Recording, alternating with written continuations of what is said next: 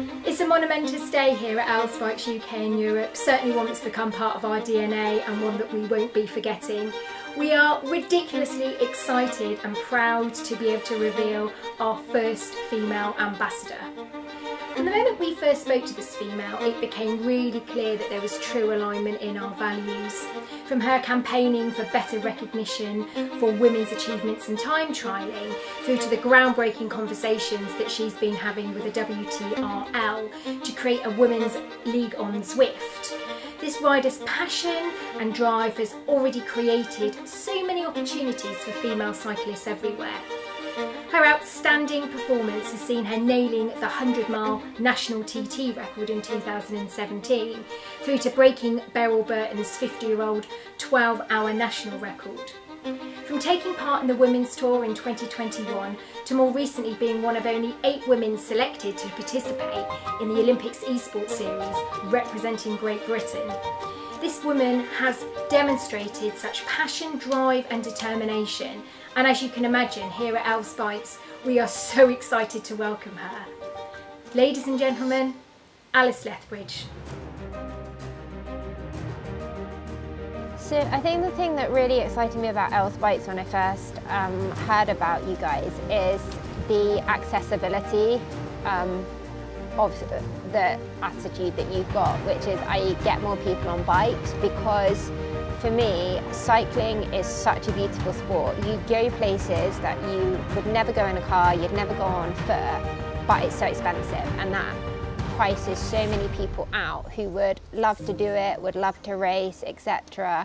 And for me, having a company that actually really do want to get more people on bikes, they're not just saying it, but they do want to enable it, that's perfect, because I want more people who have the desire, the passion, the enthusiasm to be able to access cycling as a sport. You know, I think there's a very big difference between like rhetoric and reality, and I think there's a lot of people out there who, you know, will have that rhetoric, but when it comes down to actually delivering, they're not. And I feel that as manufacturers, that we've got a responsibility to make sure that we are enabling and giving these opportunities. We have Alice Lethbridge's wonderful Falath Evo here. Beautiful custom paint.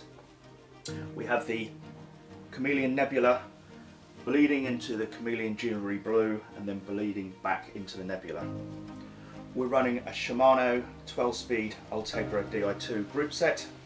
We've got 165 cranks, which are quite fashionable these days.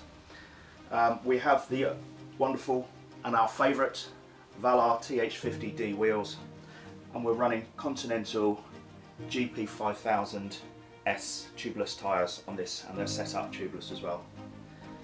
We've got the Arome integrated cockpit bars, nice and slammed for Alice's time trials, and the bike weighs in spot on at 8 kilograms.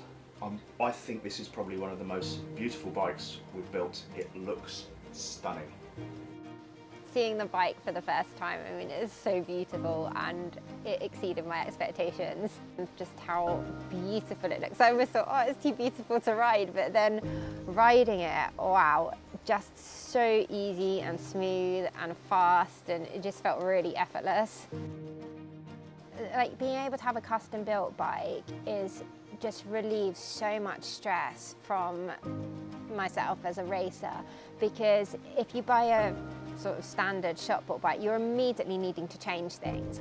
Like for me, as a female, I'm quite tall, so I need a slightly larger frame, but the bikes are built for men, so they would come with handlebars that are far too wide for me. So one of the first things I would need to do is buy new handlebars, whereas you obviously asked me straight away, what size handlebars do I want? But if I went for a smaller frame, it would be different crank lengths, and again, I'd have to buy new cranks. So being able to just say right from the start, this is exactly what I like to ride, and being able to get a whole brand new bike that's set up exactly how you want is just phenomenal. It's something you just wouldn't really get elsewhere. This is the most beautiful bike, and I'm so lucky to be, you know, to have got the opportunity to partner with you and get something that rides so nicely, looks so beautiful, and I could afford. It's so responsive and so fast. Like, It's kind of catching me off guard how little power I need to put through the pedals to actually go fast. Tell me kind of what are your aspirations for the next 12 months?